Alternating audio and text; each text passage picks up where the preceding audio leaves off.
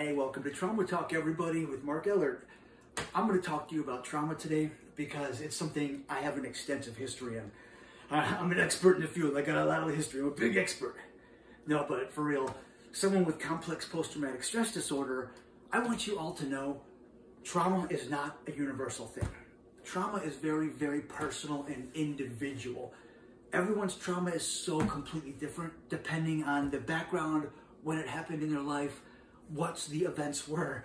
There's so much that can be involved in trauma that it's a very personal, individual thing.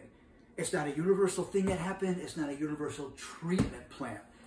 In fact, trauma is actually something that's so complicated that even doctors have a hard time figuring out what trauma is. Doctors, people who went to college and graduated, and then they went and got their degree. They went for 3 more years. People with fancy lab coats, scientists, NASA. Man, fucking NASA's putting people in outer space and they can't even figure this shit out. Trauma is very complicated. The brain is a very unique organism to each single individual, and the brain actually has this way of preserving itself and preserving your mental health and your sanity. When people have trauma, your brain actually files that somewhere that's... There's no science to it. Like I said, doctors and scientists with lab coats can't even figure that shit out. Your brain literally stores your trauma somewhere that's just random. There's no system to it. It's just, we don't want this coming up. We don't want this to be a part of your life. We're gonna bury this somewhere in your brain. It literally just shoves it somewhere in your brain under a rock somewhere. You don't know what your triggers are gonna be and how they're gonna happen. For all you know, Jimmy's walking down the sidewalk, he's gonna pick up that rock, bam, there goes your trauma, bam, right in your face. That's what I mean, people. Everyone has their individual triggers. There's certain things that on a person's daily life will trigger something, an event that will actually release that memory in a certain way. And when you actually have that post-traumatic stress disorder, when you have that moment of trauma, you basically, your brain, you have a reaction. It's the same mental and emotional reaction of what's happening at the same event. Like I said, people's triggers can be much different, everyone. My personal triggers, for those of you that don't know, September 12th, 2004, age 19, I attempted suicide by putting a gun to my head. The entrance wound is right here, exit wound is over here. When exiting the left side of my face, it blew out my left cheekbone. My whole left jaw is completely shattered and I had to do a full rebuild. So sometimes when I'm in the shower brushing my teeth, it's some of the most post-traumatic stress triggering event you could possibly imagine. Because it's a muscle memory release. When I'm opening my jaw for an extended period of time, brushing away in that corner, my brain will it will release the memory of what happened 19 years ago when I was laying unconscious from a gun wound and I was found the next day. So it's not something I personally remember, but it's triggers. It's things that actually my brain will release that memory and that emotional reaction. It feels like I'm there 19 years ago. I'm having the same physical, mental, and emotional reaction in my mind and in my body. But I know it's a trigger. I know it's a trigger, and I can find my comfort. I work on my breathing. I remind myself, Mark, you're here. You're in your shower. You're in your apartment. That's 19 years ago. This isn't happening right now. I find ways to ground myself and remind myself it's a trigger from my trauma. It's a mental and emotional reaction and memory that's literally being released, not at my own free will. It's just basically because Jimmy picked up that rock. I have a trigger that releases my trauma. And I also have other triggers, like sometimes when I'm eating, I can feel a clicking and popping in the jaw that's unpleasant. Whenever I sleep on my left side, I wake up in the middle of the night actually having night terrors because there's too much compression on my jaw that's actually killing me. And the next day when I wake up, I really regret it because it'll be bothering me all day. But everyone has their triggers and everyone's is different. I know what my triggers are, so I find ways to avoid them. I don't sleep on my left side. I chew carefully, I eat certain foods, and I don't eat certain foods. When I'm in the shower, I have my grounding techniques. I know what my triggers are and what's happening. I brought my awareness to it, and I found ways to manage it and deal with it. So I don't just bury it. I don't just bury it and just try to pretend like nothing's happening. I accept I have trauma and that a trigger is being released. I talk about it in trauma therapy. It's something that's really good for me to help process and get out there so I can let go of that trigger and that emotion. It's something that I can be able to work through everybody. That's why I want you to know that everyone's trauma is different. Everyone has their triggers. Everyone has their own techniques and their way of handling it.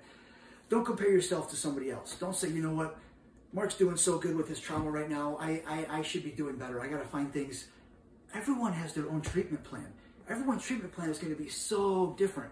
Don't think that you can just pick up and adopt my treatment plan, because my trauma is so much different than yours. My background is different. My triggers are different. I know how to find out what my triggers are. I know how to accept what they are and avoid them, but manage them through the day. I try not to let my trauma be over my head and be overpowering everybody. I try to take control of it, and I know it was something that traumatized me in my past, but I can live in the current and the time. I can be able to make sure that my triggers and my trauma doesn't destroy my life today. I'm able to overcome it and get over it, everybody. That's why I want you to know you can do the same thing, everyone. And when I say get over it, it's not something easy to get over. It's something that you can work through and put time and effort in to help yourself. That's why anybody else out there, when you're noticing someone's having an episode, post-traumatic stress or trauma, a trigger, don't be so inconsiderate and just be like what I said. Don't say just, hey, let go of it. Just get over it. Just deal with it. You really don't realize this is an event that has completely changed someone's life.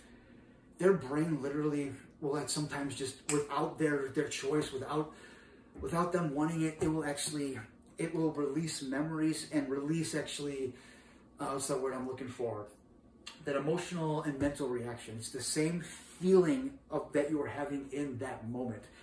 It's emotional distress. Sometimes when my post-traumatic stress happens, I will start pacing the hallway and I'm not okay with it.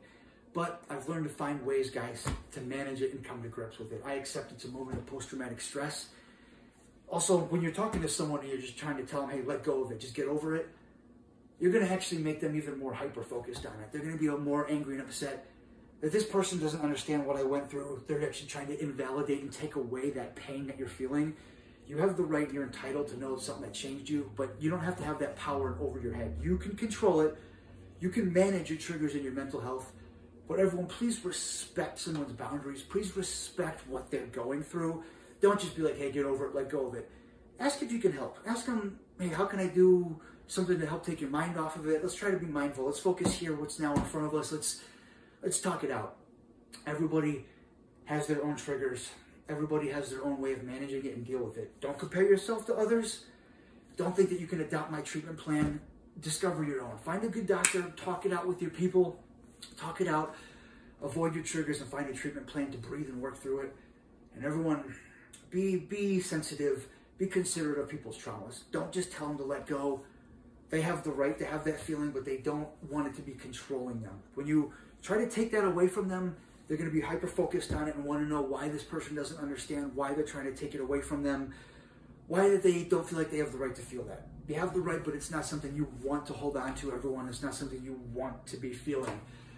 But everybody, if I can do this, you can do it. Your trauma is very, very personal. It's very individual. It's not a universal thing. It's something that doctors still aren't figuring out. I didn't graduate college. I didn't go to school and get my doctorate. I don't have a fancy lab coat. But everybody, I found a way to deal with my trauma. It's not a universal thing. It's very personal, and I worked it out, everybody.